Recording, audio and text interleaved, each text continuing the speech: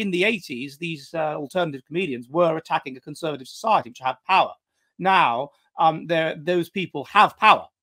Those comedians are the elite, and they're basically just the the lieutenants to uphold the system. Yeah, I call them regime comedians. Graham Linehan also calls them that. I think I came up with it. Maybe he did.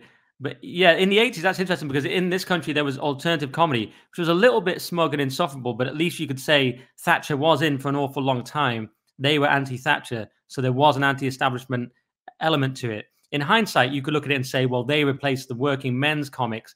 Was it actually middle-class people replacing a working-class tradition? Maybe they weren't so anti-establishment. Maybe in a way they were already elitist in a sense, but they were at least attacking Thatcher, which you could say was punching up, if you want to use those stupid phrases. Whereas, yeah, once that, then there was like sort of free time in the 90s where it was just kind of, you had like laddish humor, Frank Skinner and stuff, and it was just about, you could be outrageous and say anything. That was probably a better, good time for comedy.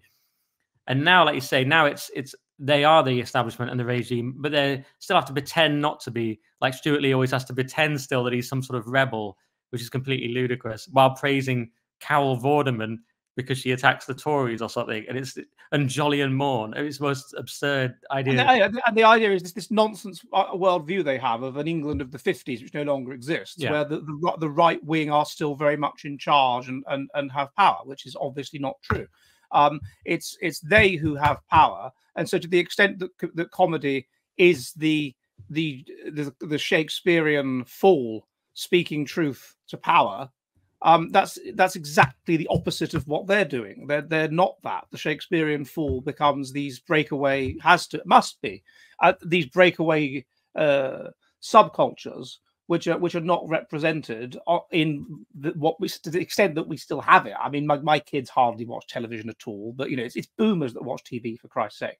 But the comedians that go on the kind of things like 8 out of 10 Cats does Countdown, and we know which comedian was at ARC. So even he has had enough of a lot of this, which I thought was interesting. Oh, Jimmy Carr.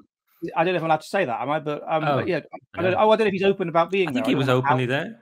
Was he openly there? Okay, so Jimmy Carr, and even I chatted to him. Pleasant guy, I thought, and he was saying to me that it was the Israel thing that pushed him over the edge. The idea that you've got people in his industry defending terrorists and whatever, and he just thought, sod it. Yeah. So he's an ex-fundamentalist Christian. Right. I noticed him creeping across a bit because he did a podcast with Jordan Peterson a while ago. And I remember thinking he couldn't have even done that in the comedy industry 2 years prior. But then by the time he did it, it's like, okay, you can just about go there. Then ARC's another step. We've seen Ricky Gervais just this week, doing an anti-immigration joke, which is unthinkable any other time. So there is something happening a little bit where, there's these few comedians who are, of course, Dave Chappelle has just come out again with another anti-trans joke and so on in his new special. So there is they call it anti-trans. There is a they won't book Roy Chubby Brown though. Roy Chubby Brown is having problems. Yeah, all his venues get cancelled by the council and things like that. He sells them out and then they just get shut down. And you end up defending Roy Chubby Brown on TV, which is such a weird thing to end up doing. Yeah, that's he stuck to his guns. He just carried on doing the comedy of the kind of the 70s, really. Yeah, and then when in the 80s or 90s it was considered really lowbrow stuff, but you look at it now, or watch it now, and stuff from his that I find on YouTube or whatever, and it's highly rebellious. You're like, wow, this is speaking truth. Wow, this is actually the new alternative comedy.